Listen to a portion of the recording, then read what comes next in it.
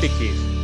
In the previous tutorial, we have learned how to work with copy file action. Now, in this tutorial, we are going to learn how to work with copy file using path action. Let me drag and drop this action onto the workspace. The main purpose of copy file using path action is to copy a file within OneDrive by using path. Now, if you observe, the parameters for copy file action and copy file using path action looks similar. But the difference is that you can see only the file path, where the first parameter we are going to get it in copy file using path, whereas in copy file action we are having file as a parameter. Now, the file path, I'm going to give it to copy a file from the particular location to destination file path, right? What is our file path over here? I'm going to select a file over here, that is root. And then I'm going to select the Power Automate desktop is my folder. And then I'm going to select some other file. Now, if you see part 1, Introduction to RPA is the document which I'm having in OneDrive, that is in Power Automate desktop folder. I'm going to select it.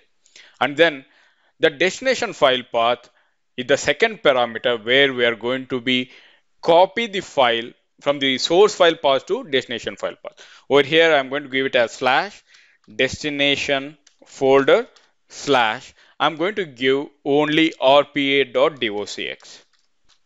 Okay, if you observe the file name in the source, I'm having it as in part 1 introduction to rpa.docx, but when it is coming to the destination path, I'm going to copy with the name of after renaming as rpa.docx. All right. Now, overwrite is the third parameter which we have. If the file is already exists with the same name, that is rpa.docx in the destination file path, then in that case, I'm having 3 options. One is omit, true, and false. Now, I'm going to make it as true to override the existing file if there is any. All right. Now, if you see the advanced parameter, I'm having only timeout. All right. Let me click on save. Now, let me open OneDrive. In my destination folder, I don't have rpa.docx. Once I will run this desktop flow, a file will be copied from source file to destination folder with the name of rpa.docx. Before going to run this, I'm going to disable this action, that is copy file, and then let's run the flow to see the output. Flow execution started. Now it is trying to copy a file from source to destination by using copy file using path action. The desktop flow has executed successfully. Let me refresh the OneDrive. Now if you see, rpa.docx has copied successfully by path. All right. Now let me go back to the desktop flow over here. If you see copy file using path having a variable produced, that is copy drive file by path response in the flow variable that is available. Let's double click on that.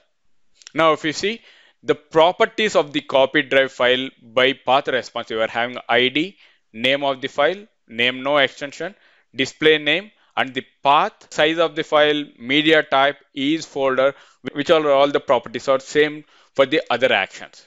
All right, let me click on close. Now, once again, let's double click on the copy file using path. Now what we are going to do, we are going to change the file path using get file metadata. Now if you see the file path, I have given it over here in the static way. Now I don't want to do like this. If you see in the information button, this is the unique path of the file. Now this unique path, where we can get it, if you observe in our previous tutorial, we have seen how to get the metadata by using get file metadata action. In that get file metadata action, I'm having path, right? I'm going to use the same path over here, which is coming as an output from the get file metadata, that is get file metadata response.path. All right. I'm going to select the variable over here, file path, in the copy file using path.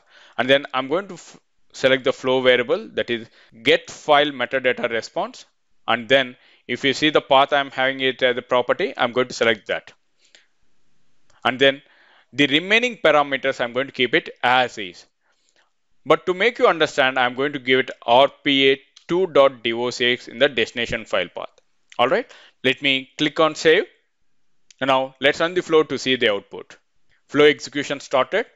As a first step, it is trying to get the metadata of a particular file by using get file metadata, and then it is trying to copy a file by using path into the particular destination folder using the action, that is copy file using path action. Now the desktop flow has executed successfully. Now let me refresh the destination folder once, which is available in OneDrive. Now if you see over here, rpa2.docx has copied successfully from source to destination. Alright, I hope you understand how to work with copy file using path action as part of this tutorial.